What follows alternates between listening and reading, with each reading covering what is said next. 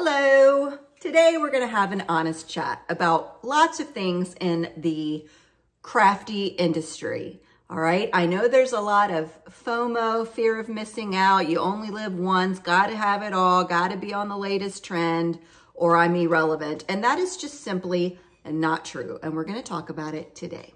So in the creative industry, whether you're into card making, watercoloring, whatever, gel printing, whatever you want to do, there's always a new great thing. There's always something that comes out every month. These stamp companies do releases every month, every quarter, and that's totally normal. They need to stay relevant. That is their business. So they will constantly be retiring things, or maybe things that didn't sell well, they'll retire, or maybe things that have been around for a long time, they'll retire, and they'll create something new. And every month there's a new release, there's a new theme, there's a new product, whatever. I get it. If I was a stamp company, I would do the exact same thing because that's your business. You want to cater to the masses.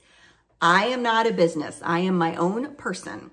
And for a while, I always did that. I always bought the latest releases. I signed up to every newsletter for the stores that I shop at, all the individual stamp companies. I wanted to know. I always wanted to be in the know. I don't like not knowing things. I'm a very nosy person. Ask my husband. And I don't like not knowing things. So doing that, all these releases would come to my inbox, and I have to have it, I have to have it, I have to have it, and I would just buy it. There have been many times I've bought the same thing twice because I didn't even know I had it the first time.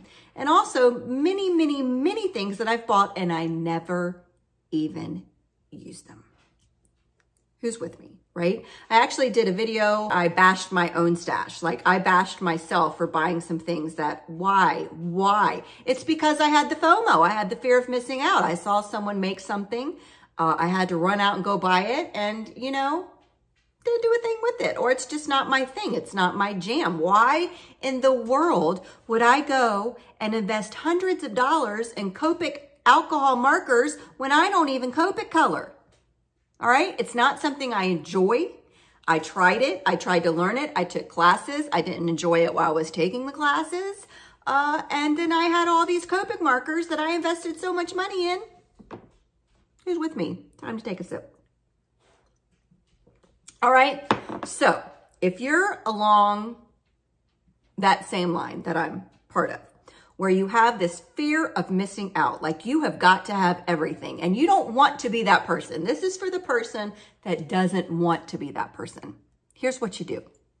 You unsubscribe from all those newsletters. You unsubscribe from the stores. You unsubscribe from the stamp companies. It is not personal. I am not unsubscribing from ABC Stamp Company because I don't like you, ABC Stamp Company. I am simply unsubscribing it because I buy on impulse. And if I see it, I'm going to buy it, whether I need it or not, right? So that's basically the main step that you have to do is just if you don't see it, you don't know it's there. That's it. It's just very simple. You have to take that step and go and unsubscribe from the newsletter, and you might feel bad, or you might be like, oh gosh, then I'm going to really miss out on, you know, that Fox stamp that's coming out. No, you won't. If you don't know about it, you're not going to miss out on it. That is the thing that I would suggest all of you do. If you are part of like me, where I'm an impulse buyer. I just am. I admit it. Hi, I'm Laurel. I impulse buy. And I had to stop that, right? Like if you go through your craft room and literally touch everything in your room, touch it all, see what you have, and you create a pile of stuff that you haven't used in the last year, you are going to be like, oh my gosh. Then tally up that pile. And then you're going to be like, oh my gosh. And this kind of brings up a point of, well, what do I do with those things that I'm purging? I don't want to just throw them in the garbage. You can donate it to a school, to an old folks home. You can do a Facebook post and say, hey, any local friends, do you want this stuff? You can give it away. I don't know that if you go out and try to sell it, you're not going to make your money back. I mean, you might make a little bit, but you're never going to make what you put in, what you spend. I don't envy stamp companies because they have to come up with designs and they have to be new. They have to be relevant. They have to be on point. They have to be current with whatever the trends are. I could not do that. That is, I don't envy them at all. But let's talk about, you know, how many critter stamps do you need? Honestly. How many? How many cake stamps do you need for birthdays if you want to do cakes or presents? you know, you need to take a look at what you have in your stash. And, you know, there are people that do spreadsheets and all this stuff. That's not me. I am way too lazy for that. But you can simply, I flip through, I am down to one bin of stamps, and it's right there. Next to the, hold on, right there. I have one bin of stamps and dies, and that's what I'm down to. And I don't miss a single thing that I got rid of. Was it hard putting it in the get rid of pile? Did I want to go into the pile and maybe pull something out? Did I? No. And I am off all those newsletters. I don't see stuff coming out. What month is this? Is this May? The only crafty thing that I have bought in May was yesterday. And it was the sticky matte grid for my Misty, the sticky thing that goes inside my Misty stamping tool. That's all I've bought. I have not felt a need or a lacking of anything. You know, I categorize my stamps, and I'll show you my thing in a second. I categorize my stamps by theme. You know, there's no hole. I don't be like, oh my gosh, I don't have a birthday sentiment. Ugh, what am I going to do? There's no hole. So if you're trying to go through your stash, you know, flip through it. If there's a valid hole in your collection, like I don't have enough thank you sentiments, or I don't have enough whatever, that's fine. Then obviously you want to go to the store that you like, or that carries it, or the stamp company that you like that carries it, whatever. And you want to go search thank you and find something that will fill that gap. Do you need 52 thank you sentiment stamp sets? No. This is something that I struggled with. Oh my God, it's ridiculous what an impulse buyer I am. And me and my friend Justine, we feed off of each other. It's really funny. I will never forget that she sent me like a screenshot of some Instagram card that she saw. And she's like, I have to buy all the things that go with this card. All the doodads to make this card was like $150 worth of stuff. I tried to talk her out of it. She got it. I think she made the card once, and then she never used all that stuff again. That goes into step number 2.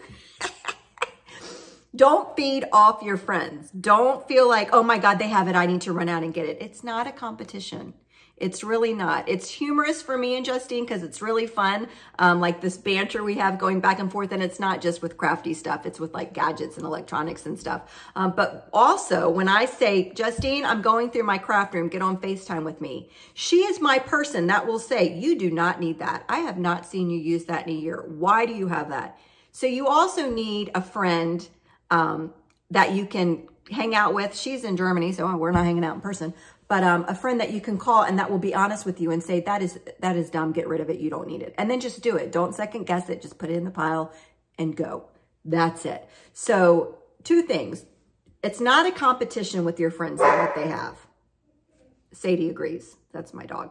It's not a competition. So don't think just because they have it, you need to run out and buy it. And 2, make sure you have at least one person that you can, that's in your industry. You need someone that knows, you know, I'm not going to go, Christian, do you think, my husband, do you think I need this stamp set right here, this butterfly? He's going to be like, I don't know. So you need someone that knows what you do, that's in the same industry, so they can understand what these things are. And have an honest person that will help you go through it. Another thing, I don't even know what number I'm on. Don't go into that pile that you just made with all the stuff that you had made the decision to get rid of. You can do the Marie Kondo, does this bring me joy thing? I'm not into that. I mean, many things bring me joy that I don't need. But don't go into the pile and pull it back out. You put it in the pile for a reason. All right? You need to get rid of it. Whether it's donating it to a school, to an old folks home, to a hospital ward, to whatever, I don't know, libraries, whatever, wherever, kids groups, kids, YMCA, I don't know, or giving it to a friend, whatever. Don't go back into that pile and get it out. I used to have a bin by my desk where I have not used this in a long time. I don't want to get rid of it because I like it, but I haven't used it. So it goes in you need to use this bin, use it. And if you don't use it out of that bin, then you know it's time to go. So I did that, and I ended up using a lot of things that I never used before. And 2 things happened. 1, I didn't even like the stuff. I got rid of it. Or 2, I was like, yes, why haven't I used this? It's been so long. So then I put it back into my routine. Things that what are common things that you can kind of overindulge yourself with? Common things. Ink pads, hi. I know a lot of people have multiple ink pads and etc. Now there are different inks. There are pigment inks, there are dye inks, there are archival, which are permanent inks, there are distress inks. Those are like the 4 main ink categories I feel like we have in the industry. Here are the inks that after all the inks, and I tried them all out, all of them out. Here are the inks I kept. I have all my Catherine Pooler inks. Do I have the full set syndrome? No, I don't think you need to have full set syndrome for your ink pads. Now, sometimes if you buy them in a bundle, it might be cheaper, but you want colors that you're gonna use. So there are some colors of the Catherine Pooler inks that I don't have because they're just not in my color palette. They're not in the wheelhouse of colors. I'm like choking myself with my hoodie. So I don't believe in full set syndrome. I believe you get the colors that you like because those are the colors that you're gonna use. It's like your closet. I don't wear yellow. It doesn't look good against my skin. So I'm not gonna go buy a bunch of yellow shirts. And the other ink line that has made it in my stash are the Distress Oxide inks. That's it. I have Catherine Pooler inks. I have Distress Oxide inks. That's it. I don't need to go and get inks from all these different companies because I like what I like. Just because Joe Blow is using ABC ink doesn't mean you need to run out and go buy ABC ink to see why Joe Blow is using it. You like your inks, those are your inks. You like your embossing powders, those are your embossing powders, right? There are a bunch of companies come out with different lines of embossing powders. I have always loved Wow embossing powders. They're very inexpensive. So those are the embossing powders that I use. I don't go out and buy all the different lines, not because they're bad, just because I like what I like and I already have the colors that I use. And that's it. All right. So there are lots of things in this industry where companies make different variations of it in their own palette and their own label, their own formulation. I don't know. I don't get into all that. But if you have it and you like it, then you don't need to go shopping for other things. And the final thing I have to say is if you can't bring it upon yourself to remove yourself from newsletters or whatever, and you still want to be in the know and you can refrain from buying, you don't have my impulse condition, that's fine. Totally fine. There's 2 options you can do. You can see the thing you like, you can put it in your cart, you can wait a day, and if you're still thinking about it, go back and get it. That means that it's in your mind, you want it, go get it. But before you go buy it, just check and make sure you don't have something similar in your stash. Now, Ardith, she's got a video, we're kind of working together. Hers is different. I'm just sitting here chit-chatting with you. She's actually gonna show you a couple of things like, hey, I could go buy this stamp set, but let me go check my stash. Oh, look, I have this. This will work for that, so I don't need to go buy it. Just because a stamp set or die set or whatever is retired doesn't mean you can't use it anymore. Now, I know there's a lot of people that do affiliate programs in this industry where they make a small percentage of an item that you buy if you click their link. It's no cost to you. And I understand that you're not going to make any, how do I say this? I'm just going to be blunt. You're not going to make any money on affiliate sales by using retired items that are no longer available. That's obvious. However, 50% of the stamps in my collection are no longer available, but I like them. So I don't need to go out and buy new ones to replace the old ones if I like what I like. And that's just how I feel. The affiliate percentage that in case you just want to know, I'll just lay it all out there, is anywhere from like 7 to 10%. So if I was to link a $6 ink pad and you use my link, it's free for you to click my link, I would make 10% or 6 or whatever the percentage is of that sale. I'm not in it for the money. I mean, yeah, it's great if the product is still available, I will link to the affiliate link in the supply list. I 1,000,000,000% will. But if it's not available, I'm not going to not use it because I kept it for a reason. To recap, don't buy something just because someone else has it. You need to buy it because you honestly want it, you'll use it, and you don't already have something similar. Don't believe in full set syndrome. You don't have to get the full set of inks and the full color range and all that stuff. Just get what you like. And if you haven't touched it, if it's something that you just haven't used in the last year, then you really ought to consider getting rid of it, donating it, doing whatever you want to do with it. There's no point in keeping something if you're not going to use it. And I promise you, if you go through the exercise of actually going through your collections and actually pulling out to the side what you haven't used, and then you start tallying up how much all that cost in that pile, you will be overwhelmed with the amount of money you have spent on stuff that you never ever used, or you only used once. So if I'm only going to get this stamp set that I just had to have, and I only use it once, was it really worth $15 to make one project with it and never again? So these are all things that I have had to teach myself, some kind of impulse control. But the best thing I ever did was unsubscribing from all those things. I'm still on Instagram, so I'll still see people post things. And if I'm like, oh my gosh, what is this? Then I can go click on it and do my own research. But I don't need things falling into my lap, all right? Because I don't have the control to not buy it. That's the God's honest truth.